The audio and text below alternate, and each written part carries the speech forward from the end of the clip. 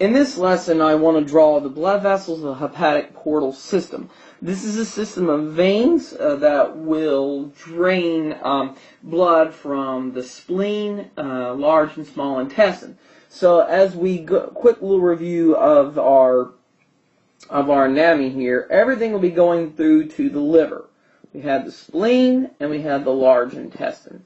So with that base level anatomy, let's begin trying to draw these vessels in. We'll begin with the vena cava, and the vena cava will be coming in and passing through the liver. So I'm going to draw it thusly in purple, and normally we would color that in lab, but I'm not going to mess with doing that at this point. And let me draw coming off of it as it passes through. Let me put a couple little dashed lines so that we know that it is passing through here. Now, coming off of the vena cava, we will give off these branches known as hepatic branches. So the hepatic branches, the hepatic veins, will come off of the vena cava inside the liver. Now, continuing from there, that is all we really have to worry about with the liver on the top part.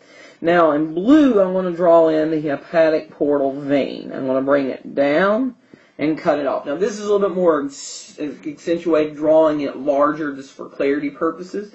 The hepatic portal vein in blue.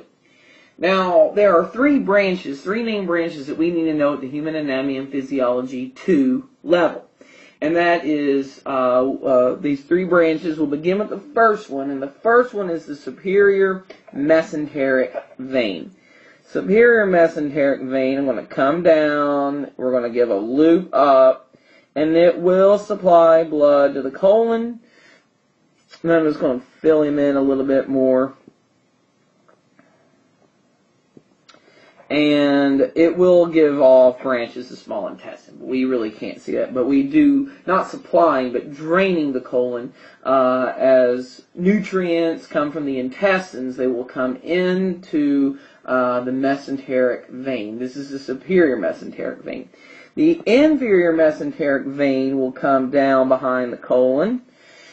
And I'll give it a loop down this way, and let me give it a little bit of a thickness here. Got a little too thick on this side, and it will give off branches to the colon here. Now, it's a little harder to draw this on the iPad than it is to draw on the board. Now, lastly, in orange, we have veins that will be draining the spleen. Sorry, I hit orange, and it didn't want to pick it up. Here we go. And we have branches going from the spleen, the splenic vein, and I'll give off its small little branches, highly vascularized as the spleen.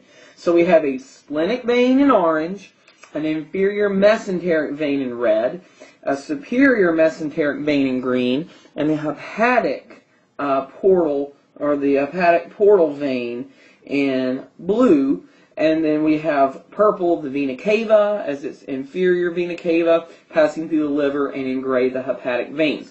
Blood will drain from the colon and small intestines into these vessels.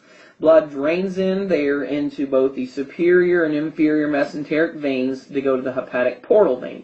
Blood also drains from the spleen, as it will give off, as we know now, the spleen is used in the immune system. Now, as a quick, just to kind of let you guys know, if you've ever kind of looking at this and you understand the base level anatomy here, some of the problems that we will deal with, that you guys will deal with in healthcare, such as what we call portocaval hypertension. If you get blood backing up in these portocaval veins of the hepatic portal system, if it backflows into the splenic vein, you'll get what's called splenomegaly. And you also can get problems such as coming from the mesenteric veins, blood backflowing into there can cause hemorrhoids. So just understanding some base level anatomy can give you guys a good understanding of some common pathologies you will deal with.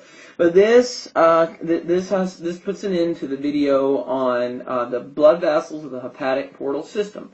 Thank you.